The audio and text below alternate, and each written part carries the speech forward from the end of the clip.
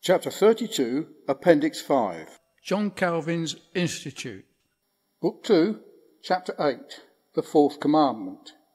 Remember the Sabbath day to keep it holy. 6 days shalt thou labour and do all thy work, but the seventh day is the Sabbath of the Lord thy God. In it thou shalt not do any work. The purport of the commandment is that being dead to our own affections and works. A footnote by the author, that is, those who have been regenerated, and such are the children of God, not those christened, as Calvin relates to, by baptism. We meditate on the kingdom of God, and in order to such meditation, we have recourse to the means which he has appointed. But, as this command stands in peculiar circumstances apart from the others, the mode of expression must be somewhat different. Early Christian writers are wont to call it typical. Here, the author's footnote cites the Epistle of Barnabas, chapter 2 and chapter 13, as containing the external observance of a day which was abolished with other types of the advent of Christ. This is indeed true, but it leaves the half the matter untouched. Wherefore we must look deeper for our exposition and attend to 3 cases in which it appears to me that the observance of this commandment consists. First, under the rest of the 7th days, the divine lawgiver meant to furnish the people of Israel with a type of the spiritual rest by which believers were to cease from their own works and allow God to work in them. Secondly, he meant that there should be a stated day on which they should assemble to hear the law and perform religious rites, or which at least they should specially employ in meditating on the works and be thereby trained in piety. Thirdly, he meant that servants and those who lived under the authority of others should be indulged with a day of rest and thus have some intermission from labour. Section 29. Explanation of the first purposes, viz., the showing forth of the spiritual rest. This is the primary objective of the precept. God is therein set forth as our sanctifier, and hence we must abstain from work that the work of God in us may not be hindered. We are taught in many passages, Numbers 13:22, Ezekiel 20:12, 22:8, 23:38, Jeremiah 17:21, 22 and 27, Isaiah 56:2, and Nehemiah 9:14, that this adumberation of spiritual rest held a primary place in the Sabbath.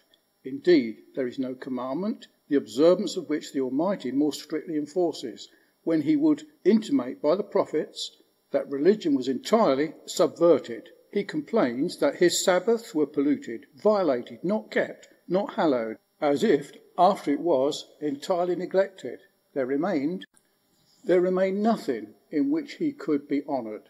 The observance of it he eulogizes in the highest terms, and hence, among other divine privileges, the faithful set an extraordinary value on the revelation of the Sabbath. In Nehemiah, the Levites in the public assembly thus speak: Thou madest known unto them thy holy Sabbath, and commandest them precepts, statutes, and laws by the hand of Moses thy servant.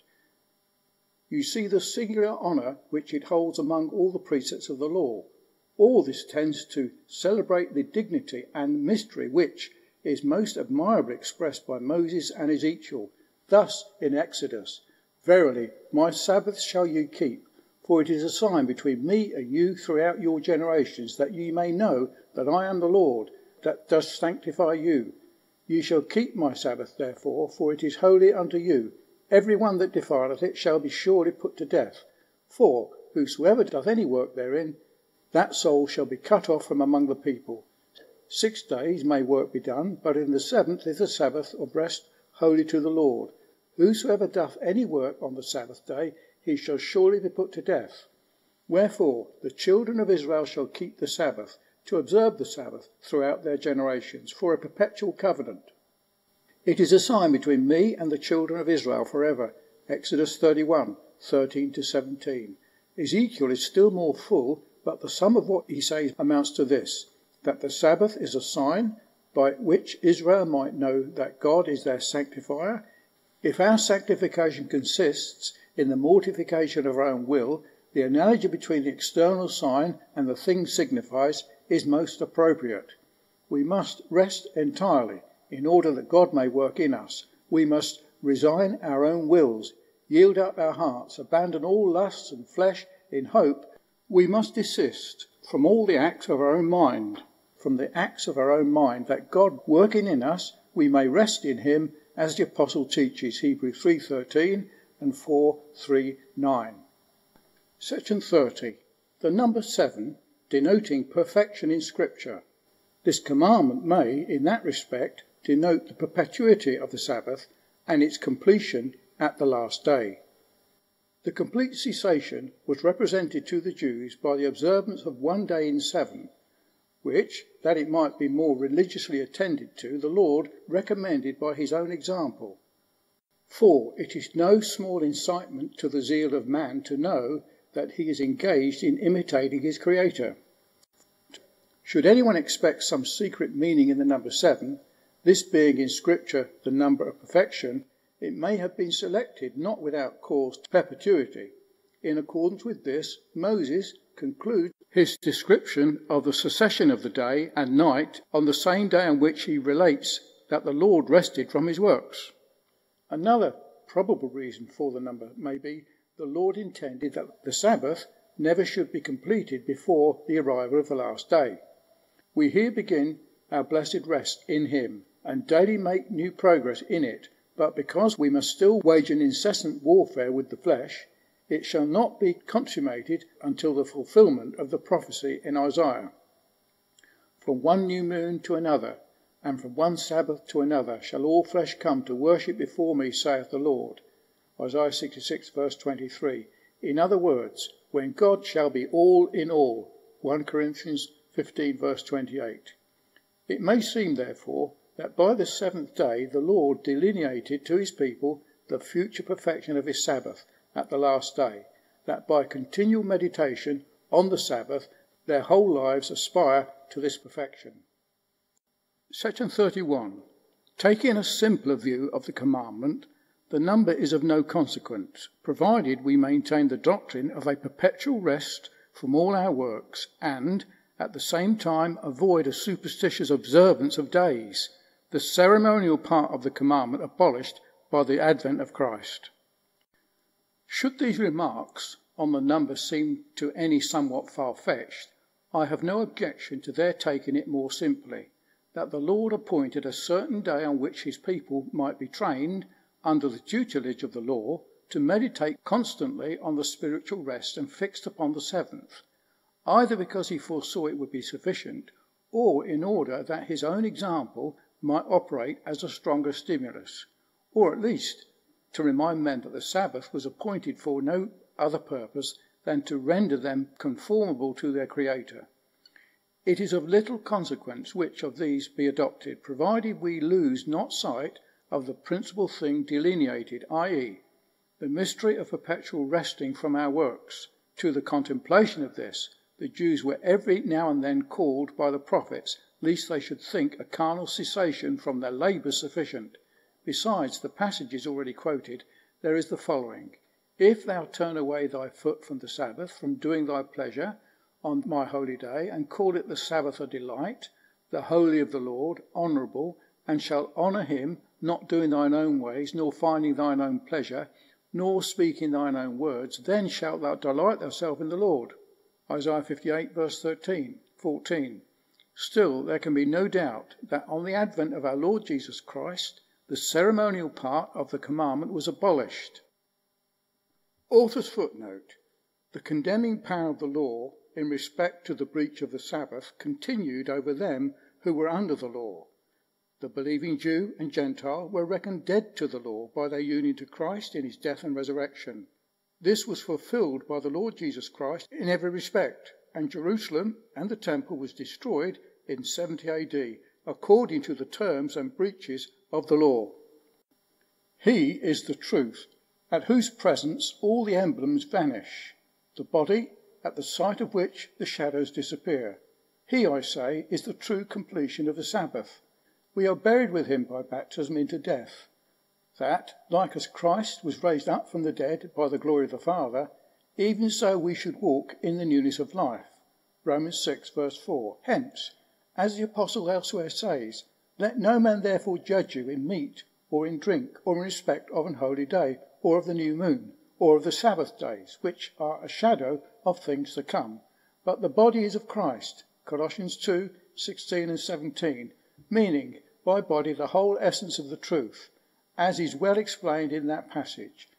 This is not contented with one day, but requires the whole course of our lives, until being completely dead to ourselves, we are filled with the life of God. Christians, therefore, should have nothing to do with a superstitious observance of days. Section 32. The second and third purposes of the commandment explained. These twofold and perpetual. This confirmed of religious assemblies.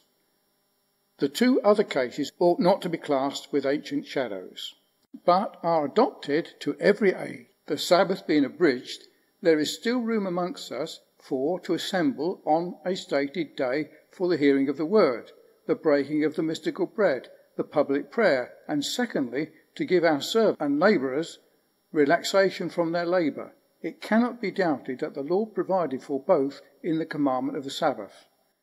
The former is abundantly evinced by the mere practice of the Jews. The latter Moses has expressed in Deuteronomy in the following terms. The seventh day is the Sabbath of the Lord thy God. In it thou shalt not do any work, thou, nor thy son, nor thy daughter, nor thy manservant, nor thy maid, that thy manservant and thy maidservant may rest as well as thou. Deuteronomy 5:14. Likewise in Exodus, that thine ox and thine ass may rest, and the son of thy handmaid and the stranger may be refreshed. Exodus 23 verse 12. Who can deny that both are equally applicable to us as to the Jews? Religious meetings are enjoined to us by the word of God. Their necessity, experience, itself sufficiently demonstrates. But unless these meetings are stated and have fixed days allocated to them, how can they be held? We must, as the apostle expresses it, do all things decently and in order. 1 Corinthians 14:50. So, impossible however it would be to preserve decency and order without this politic arrangement, that the dissolution of it would instantly lead to the disturbance and ruin of the church. But if the reason for which the Lord appointed a Sabbath to the Jews was equally applicable to us, no man can assert that it is a matter with which we have nothing to do. Our most provident and indulgent parent has been pleased to provide for our wants no less than for the wants of the Jews. Why, it may be asked, do we not hold daily meetings and thus avoid the distraction of days? Would that we were privileged to do so. Spiritual wisdom undoubtedly deserves to have some portion of every day devoted to it. But if, owing to the weakness of many, daily meetings cannot be held, and charity will not allow us to exact more of them, why should we not adopt the rule which the will of God has obviously imposed upon us? Section 33. Of the observance of the Lord's Day, in answer to those who complain that the Christian people are thus trained in Judaism. Objection. I'm obliged to dwell a little longer on this, because some restless spirits are now making an outcry about the observance of the Lord's Day. They complain that Christian people are trained in Judaism, because some observance of days is retained. My reply is that those days are observed by us without Judaism, because in this matter we differ widely from the Jews. We do not celebrate it with most minute formality as a ceremony, or which we imagine that a spiritual mystery is typified, but we adopt it as a necessary remedy for preserving order in the church.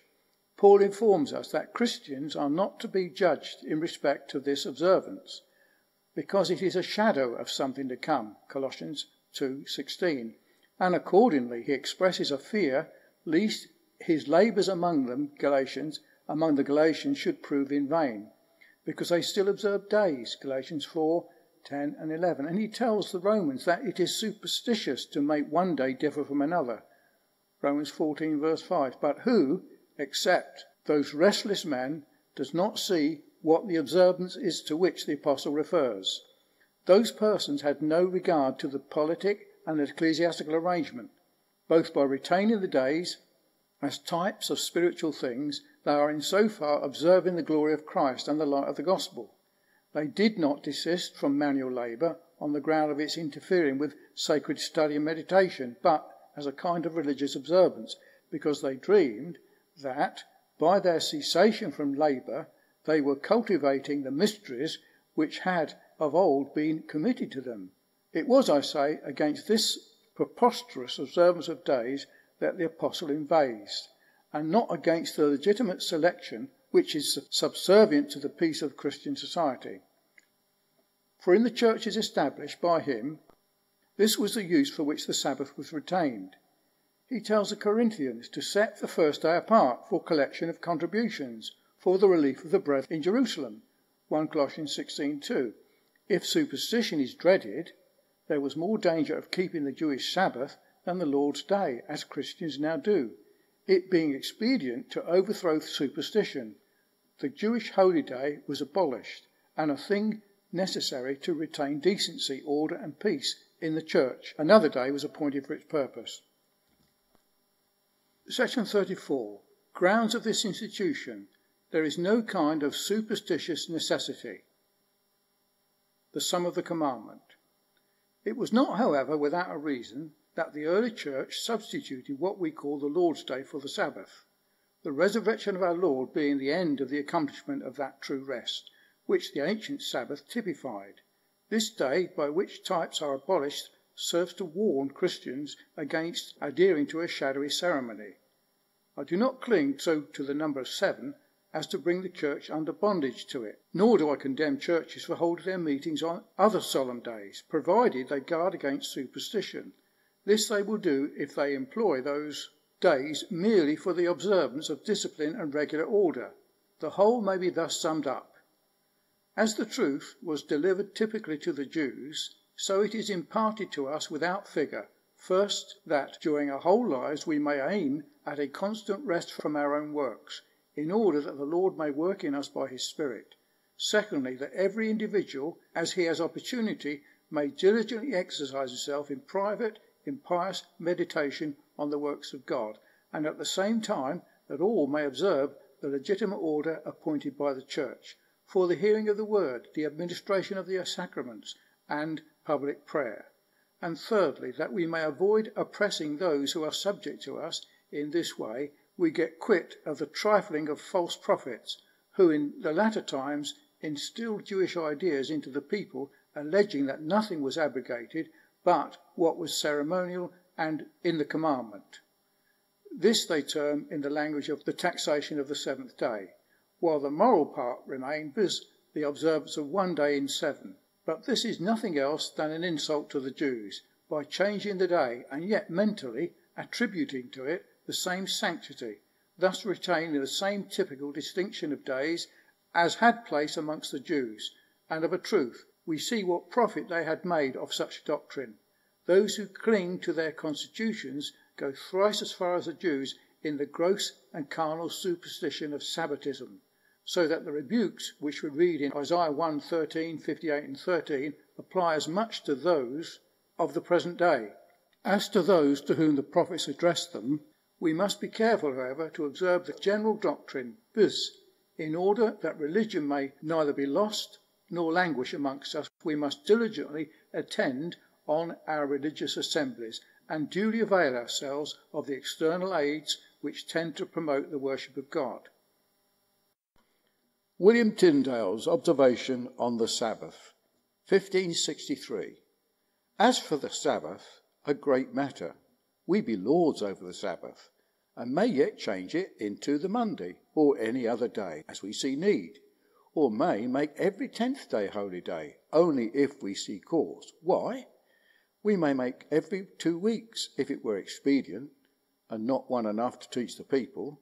Neither was there any cause to change it from Saturday, than to put a difference between us and the Jews, and lest we should become servants to the day, after their superstition. Neither needed we any holy day at all, if the people might be taught without it. Quotation from John Frith, 1533. John Frith was a companion of William Tyndale. Frith was martyred, burnt at the stake. His arrest was issued by Thomas More himself. And concerning the abrogation or alteration of ceremonies, we have a godly example of the Sabbath. The Sabbath was instituted and commanded of God to be kept by the children of Israel, notwithstanding, because it was a sign or a ceremony, and did signify unto them that it was God which sanctified them with his Spirit, and not themselves with their holy works, and because also that all ceremonies and shadows ceased when Christ came, so that they might be done or left undone indifferently. Our forefathers, which were in the beginning of the church, did abrogate the Sabbath, to the intent that men might have an example of Christ's liberty, and that they might know that neither the keeping of the Sabbath nor of any other day is necessary according to St. Paul. Ye observe days, times, months. I am afraid of you, that I have laboured in vain towards you. Howbeit, because it was necessary that a day should be reserved, in the which the people might come together to hear the word of God, they ordained instead of the Sabbath, which was Saturday, the next day following, which is Sunday. And although they might have kept the Saturday with the Jews as a thing indifferent, yet did they much better to overset the day to be perpetual memory that we are free and not bound to any day, but that we may do all lawful works to the pleasure of God and profit of our neighbours.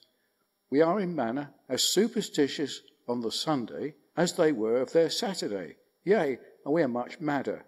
For the Jews have the word of God for their Saturday, which is the seventh day, and they were commanded to keep the seventh day solemn. And we have not the word of God for us, but rather against us. For we keep not the seventh day, as the Jews do, but the first, which is not commanded by God's law. But Paul addeth, that no man judge us concerning holy days, meats, and other exterior things. Yea, and in no wise all he that would observe them counted them more holy than other days. For they were instituted that the people should come together to hear the word, receive the sacraments, and give thanks to God. That done, they may return to their households and do their business as well as any other day. He that thinketh that a man sinneth, which worketh on the holy day, if he be a weak or ignorant, ought better to be instructed, and so to leave his hold. But if he be obstinate, and persevere in his sentence, he is not of God, but of the devil, for he maketh sin in such as God leaveth free.